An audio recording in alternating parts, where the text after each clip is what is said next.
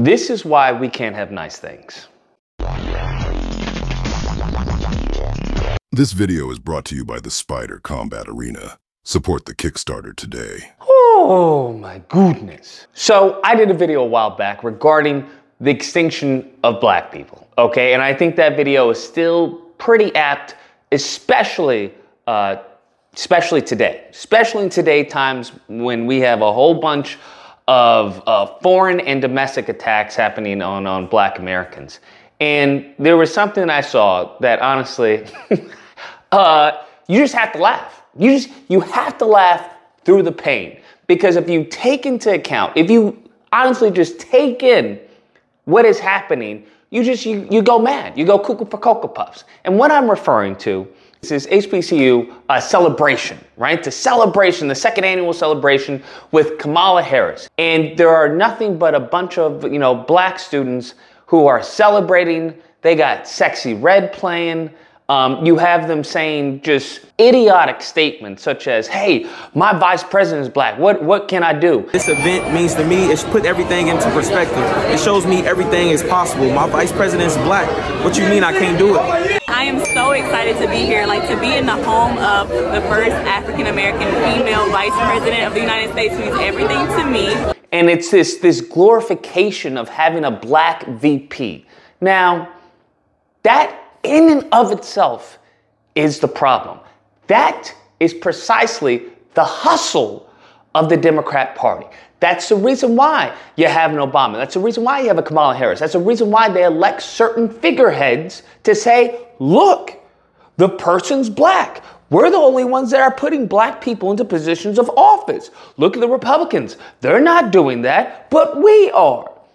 And at face value, sure, someone who may not be, dotting their I's and crossing their T's, someone who may not be politically savvy may go, oh, that's good. That's really good. But once you start to look into the political game, once you're aware of the political game, you understand that these fools are no different than the Sambos of the right. They're no different. It's two different plantations because these individuals aren't doing anything. It's not solely and exclusively about representation. Trust me, I agree that representation is important. It's very, very important, okay? However, if that representation does not represent you, then it's not representation, okay? I don't know what needs to be said, what needs to be done, what needs to happen for us to understand this as a collective, for us to understand this as a community. This video is foolishness. She's talking about welcome to the grand blah, blah, blah, blah. Where is the talk of reparations? Where is the talk about anti-black hate crime bill? Where is the talk about anything tangible, any policy, any legislation that's going to impact these HBCUs? Because I find it hysterical that they're celebrating in the midst of HBCUs being shut down, okay? And then, you had Deion Sanders who completely left and say, hey, it's in disarray, it's in shambles. You have, as far as people who are exploiting the resources of these HBCU and taking them out. That is what's happening. But in the meantime, between time, we are celebrating. You have these black kids talking about, hey, it's celebrating black VP and all this. This is foolishness. This is why we aren't taken seriously. Because I guarantee I put my life on it, that during the midst of the anti-stop Asian hate and all of that, and how they're putting out this propaganda on the internet and the news reports and everything, I guarantee that if Biden were to have, let's have a celebration of Asian culture, or let's have a celebration of Asian students, or let's have whatever it was, I guarantee no one would show up. I guarantee they'd be like, listen, we are being just taken out in the streets, Biden, okay, by black people. This isn't acceptable. There's nothing to celebrate until you do something. I guarantee that's what would happen. I guarantee, okay? You have Lauren Reichley or whatever her name is, right? What happened? Did they do any celebration? No, they were like, we need a bill passed. We need a bill passed and we need these mofos out here. That's what they did. When it came to Kate Steiner, when it came to any of these scenarios, what did they do? They don't treat them like this. They don't disrespect them to this degree, to this public degree. And then here's the thing, because you honestly can't even say it's disrespect. Because in order for it to be disrespectful, someone has to feel disrespected. That's what you have to understand. Like, if you are doing something to purposely, if your intent is to disrespect them, and the person that you do this to doesn't take it as disrespect, they find it as, hey, this is awesome. I love this. This is great. Then it's like, oh, well, okay, then this is awesome. Because I don't know what, I don't know. I'm just at a loss of words, right? I'm telling people, reading Powernomics. It's all laid out there. Everything he said that was in that book has happened to a T, to a T. And then to top it all off, bruh, we have the Selma walk. Just listen. I don't know what to tell y'all, but a Selma walk with the VP and freaking, what's his name? I forgot his name. Not Jesse, Al Sharpton. There we go. Sharpton. I'm sorry, but a Selma walk with Kamala Harris and Al Sharpton is not going to do anything for black people. And then they had the black attorney, Crump. It's just infuriating.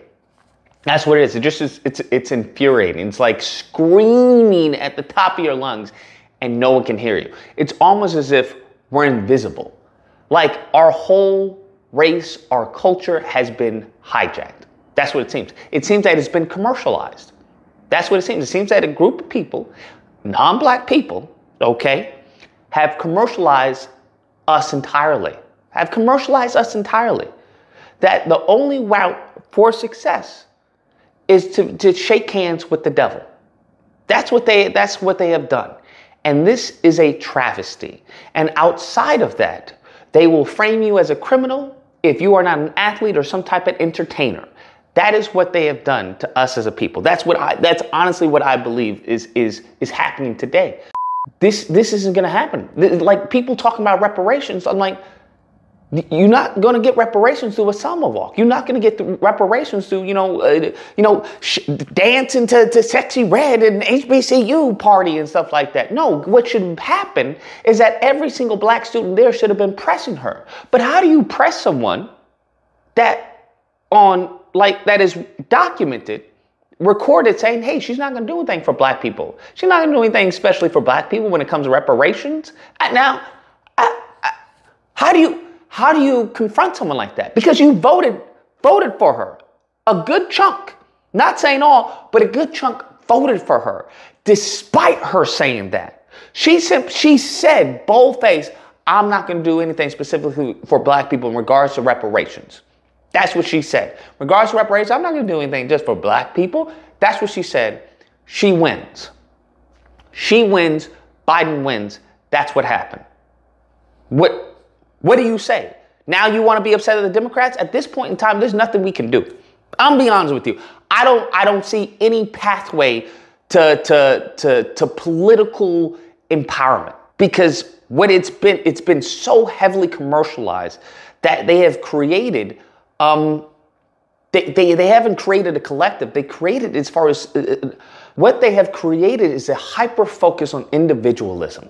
That's what they've done, where there is no more collective. There is no more group. They have people thinking that as far as by you voting as a monolith is a negative. That's what they have you thinking. That's how they framed it. In this pollution, this intellectual pollution, this toxin, this venom is now having an impact on us as a group. That's what's happening. It's naturally, the lineage of evil. Well, you have to understand that lineage of evil has been doing evil this entire time. So it's naturally been having repercussions to us. It's been having an impact. Don't get me wrong. It's now starting to slowly catch up to them as well. Birth rates, suicide rates, the alphabet, I would say the fertility, all of that. It's starting to catch up to them. But it seems that the damage here within us as a collective seems to be permanent, unfortunately. That's what it seems to be politically. Everything else does not matter. Nothing else matters, because it seems that they are going through a filtering process to filter out those who want to benefit the group. That's what it seems to be the case. Whether it comes to the NFL, the NBA, entertainment, whatever type of celebrity status, that's what it seems to be. That as long as you think as an individual, you can achieve great success. But the moment you start talking about, hey, well, we need to, own an industry. Well, we need to work together as a collective. Well, we need to work on these, and work on the gentrification that's going on here and here. The moment they start hearing anything like that, you're gone. It's game over. That's what it seems to be the case. The moment they hear competition, and that's what this has always been about, competition. The moment they hear someone talking about competition, it's game over. It's finito. You're done. You're kicked out. And they control the system. Anyways, guys, that's a video. Let me know what you guys think. Whether or not you believe, Lucas, don't give up hope. There's still faith. There's still time. We can do this. We can make it happen. Or if you haven't believed, listen, how do I say it? If you've been hearing the same thing over and over and over and over and over again, right? It'd be like if your girl tells you she loves you, but everything she does shows that she doesn't. Shows that she doesn't. And I've been hearing this talk, I've been hearing all this, and as I said before, there has to be a catalyst for change.